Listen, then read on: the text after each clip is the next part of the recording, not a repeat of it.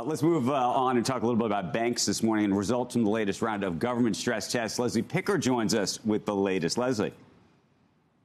Hey, Andrew. Yeah, despite a tougher stress test than last year, all 33 large banks demonstrated capital levels well above the Fed's threshold. It didn't come as a surprise that the banking system is healthy and well capitalized at this stage, but the amount of excess capital has deteriorated. This is important, and given the uncertain macro backdrop, analysts have muted expectations for capital return announcements on the heels of yesterday's results. Firms are expected, although not required, to disclose their buyback and dividend plans on Monday after market. Analysts at Goldman Sachs are forecasting a 77% average payout this year. That's down 6 percentage points from 2021 levels. The firm says many of the largest banks, including Wells Fargo, Citi, and Bank of America, will have lower payouts this year.